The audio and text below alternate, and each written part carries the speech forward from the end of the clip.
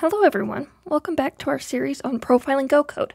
In today's episode, we're going to take a deep dive into the pprof UI, an essential tool for understanding the performance of your Go applications. We'll explore various aspects of the UI, so let's get started. To access the pprof interactive UI, we'll first need to call it from the CLI tool. Before you get started, you'll need to install the GraphViz tool prior to accessing the UI. Instructions for installing GraphViz are linked in the description.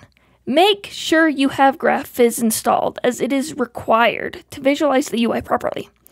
We'll call the UI using the HTTP flag with a port specified that we want the UI to run on. Oh, and there's one more crucial detail. We have to add the sampling rate to the UI. Once we've set everything up, the first view we encounter in the pprof UI is called the call graph. This view shows the call stack of the program. Here's what you need to know. Red nodes represent functions that have the largest cumulative CPU footprint. Large sizes indicate that the functions have the largest flat CPU footprint.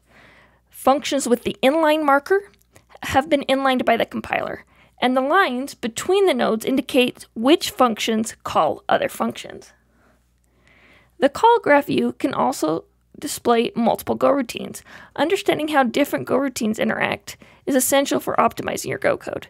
In our program, we should see two Go routines: the main Go routine and the Go runtime. The Go runtime is responsible for garbage collection and other OS level tasks. Up next, we have the original flame graph. The y-axis represents the stack depth, and the x-axis shows CPU usage. The width of each bar indicates the amount of time spent on that function, and the color of that bar corresponds to the function stack. pprof has an extension to the flame graph. It's denoted in the menu with a new label. This graph extends the functionality of the flame graph and provides more detail when you click on the function. If there's an absence of the border between two functions, you can tell that it was inlined by the compiler. Clicking on the function will zoom in on that function's unique flame graph. Another view you'll find is peek. It is a text-based version of the flame graph. Last but not least, we have a helpful source view. This view allows you to explore the source code of your program. You can click on functions to dig deeper and gather more details about their performance characteristics. This view is incredibly useful for understanding the performance of your code, as it will show you the exact line of code that were being executed when the profile was taken. If there are any bottlenecks to your code, this view will help you identify them. So that's a wrap for the exploration of our pprof UI. Profiling Go code is a crucial step to optimize your application.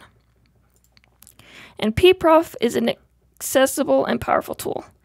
If you found this video helpful, please give it a thumbs up and subscribe for more in-depth software tutorials. If you have any questions or topics you'd like to cover in further videos, please leave a comment below. Thanks for tuning in, and remember, keep profiling and improving your Go code. And until next time, happy coding!